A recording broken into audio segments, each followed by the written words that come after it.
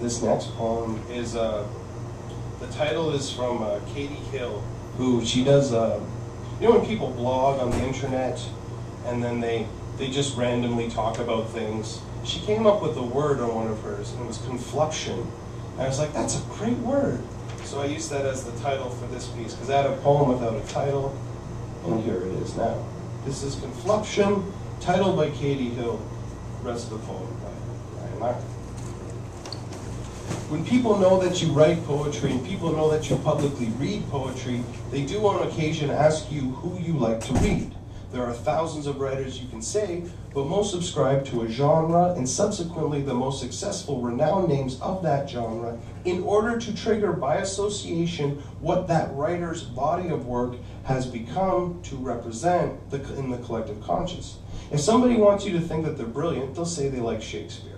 If somebody wants you to think that they're profound, they'll say they love Sylvia Plath.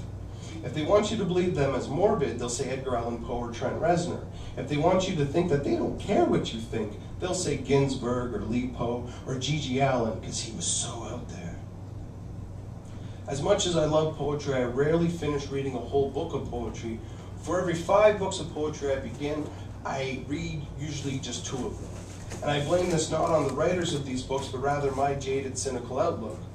By the 10th page, most poets cease to be artists and appear as bakers, cookie-cutting the same 4 or 5 patterns, and it bores me to tears. Yeah, you're horny, I get it. Or, you're depressed, poor thing. Next. Chicken necks?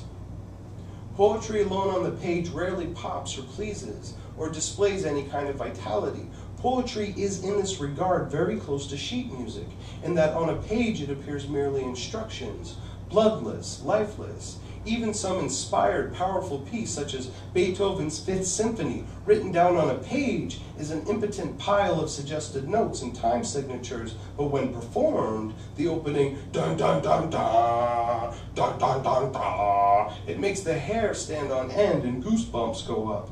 Poetry was meant to be read aloud, performed. People who write poems and do not perform them like to hide behind self-inflicted titles and conditions. They'll tell you that it isn't just ready just yet. They'll tell you that maybe they'll read it to you one day, just not today and definitely not tomorrow. But take it from me, a longtime performer of self-written works, that these private emperors are not wearing any clothes. People who write and don't share it aren't introverted perfectionists. People who write and don't share it are tourists. And everybody hates a tourist except casinos, because C-notes and larger bills is all they know, their only concern. I encourage you to share your wares. I await your ideas on bated breath.